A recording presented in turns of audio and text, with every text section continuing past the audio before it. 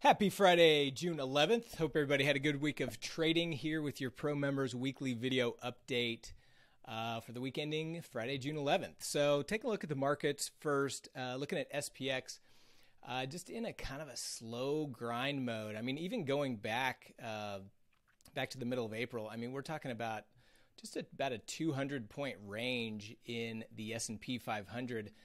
Did hit a new all-time high barely yesterday on Thursday, and basically right there today as well. So just like we've been talking about, still anticipating this thing's going to just continue higher, at least in the short term. But we've still got we're carrying a little bit of short delta. We're about 1-to-1 on our short delta versus our theta ratio. We did shed some trades, some iron ducks, some other theta-related trades. So our theta numbers are fairly low. We're sitting on about 65-70% cash for this account because implied volatility has just been absolutely annihilated. You know, in the 21-day IV indicator, it's at 0. On the 252-day, the annual, it's at 0. So really very low implied volatility. So we're just kind of picking our spots, still continuing to do our weekly double calendars, still continuing to layer on some iron ducks as we see opportunities.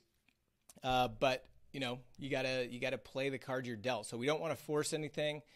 We don't want to get too crazy. One thing I have been looking at, and I talked about a couple weeks ago, and I haven't done anything yet, but I think next week it looks like our old friends soybeans.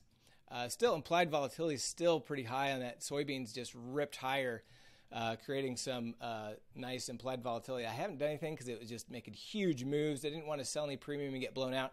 It seems to have kind of caught in a range, but the implied volatility is still nice and high. So we will be potentially looking to sell some premium in the grains next week. If we look at going back to the indices, going back to the market, the NASDAQ.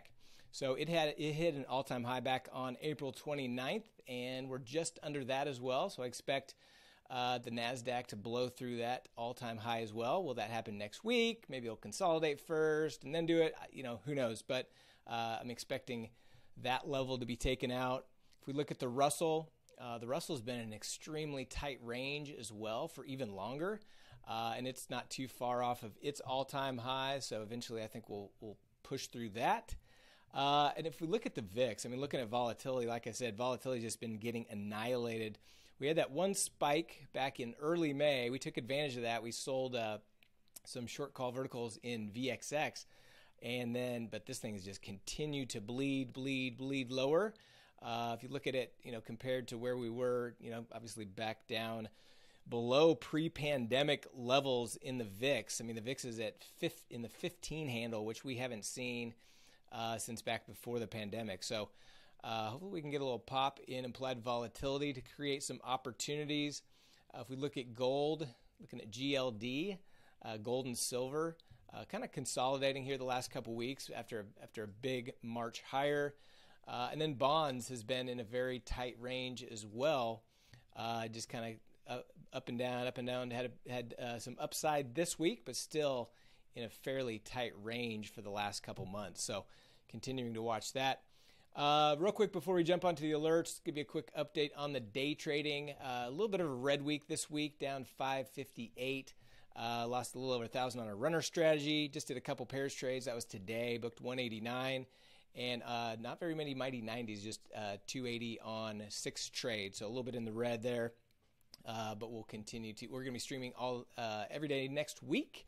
So if you get a chance, make sure you pop in there.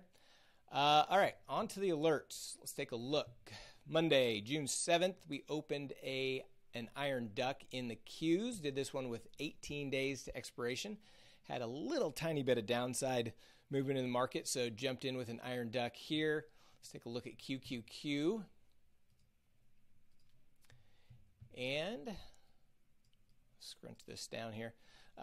Price is well up the beak, but we still got a 20+% chance that we could get back into the duck head. So we'll hold this. If it stays here or moves much higher into next week, we will just close it early, book that beak profit, and redeploy capital.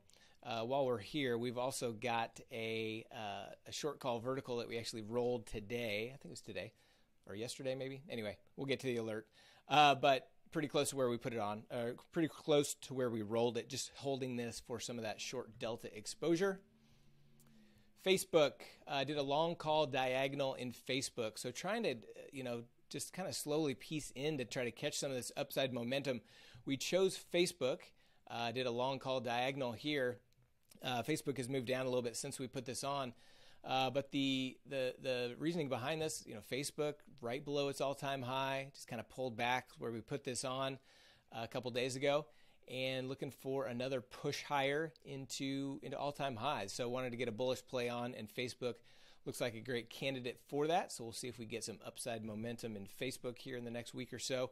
We put this on with decent duration, 24 days to expiration in the front week when we put this on. So we've got some time to let that hopefully play out.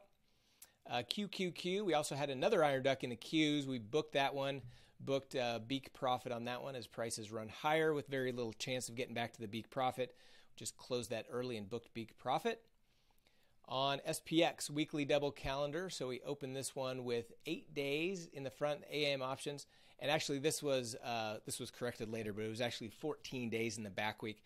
I just didn't like the way the strikes. I didn't like the way it set up with the 12-day option, so we went out one more cycle and put that on. So let me show you what that looks like. We actually added another weekly double calendar today, so we'll look at both.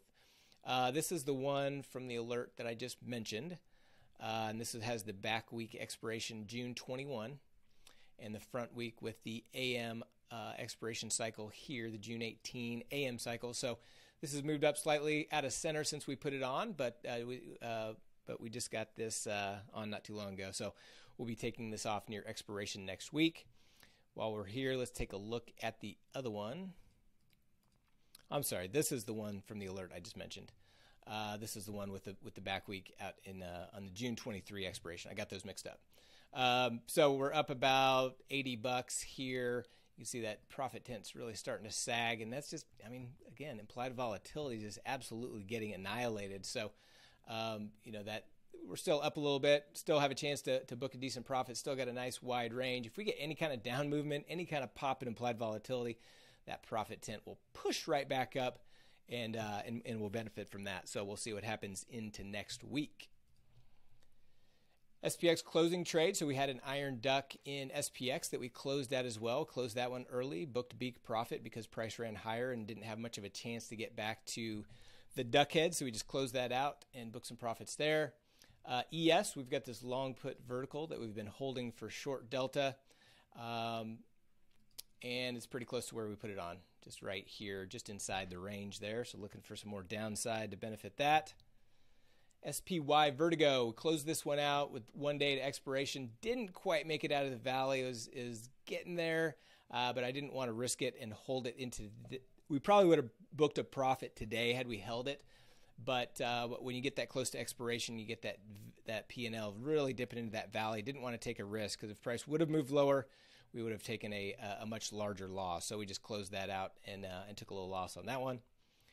SPX weekly double calendar. So we closed this out. We booked like $15 on this, basically a scratch trade. And we were at 1 DTE. I mentioned you could hold it till today, but it would have been a loser had you held it till today. So it was a good choice in taking that one off and just taking a scratch profit on that one. DE, long put vertical. We went ahead and rolled this one. We were over 50% of max profit on this piece. So we were in a weekly that had 21 days to expiration. Rolled that out to 35 DTE into the monthlies. And so we're pretty close to where we just put that on, right inside range here. John Deere is fun. We've been using this for some short delta. Took some pain on the way up. It went kind of flatlined, and now it's really rolling over. We're seeing a lot of weakness in John Deere lately. So we'll continue to manage this one and keep this one on for some short delta exposure in our overall portfolio. QQQ, this was I already showed you this. This was that short call vertical in the Qs that we rolled from June to July to keep that short delta in our portfolio. Rut Iron Duck, booked this one. Again, another beak profit with price running higher. We're just taking profits early, and we'll start to redeploy that next week. So booked beak profit on that Rut Duck.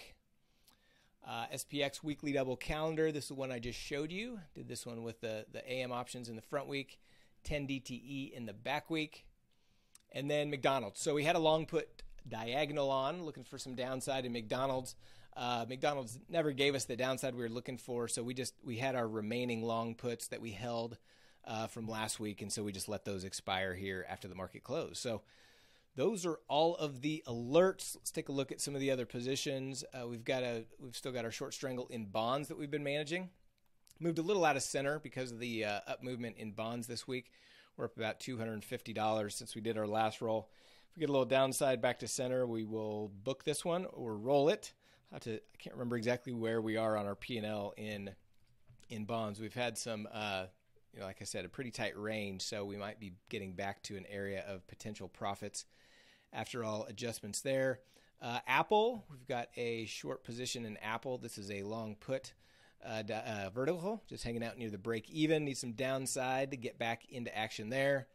I mentioned DE. DIA, another short call vertical, pretty close to where we rolled it last. Looking for some downside to benefit that. Facebook, I mentioned. IWM, another short play, long put vertical. This one's just outside of range. This one's way out in July, though, so we got some time.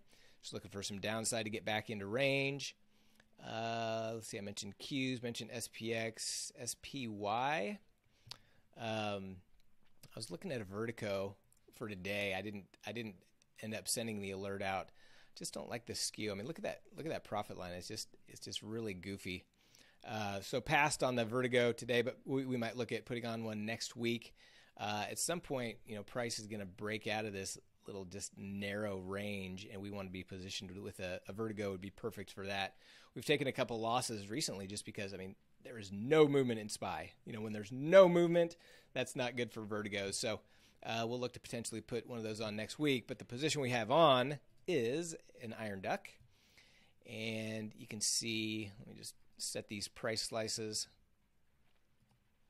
So this one expires 6/22. So we still got a slim chance of getting back to the duck head, a little over 20%. So we'll hold this. If price kind of stays here or moves a little bit higher, we'll just book this one, take a big profit there as well. And then lastly, XLK. Now this is our remaining piece in June. So I'm going to wait to roll this next week. We've got just the 7 days to expiration left.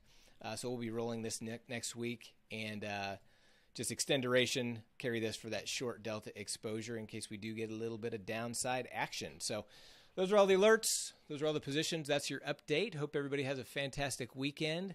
We'll talk to you next week.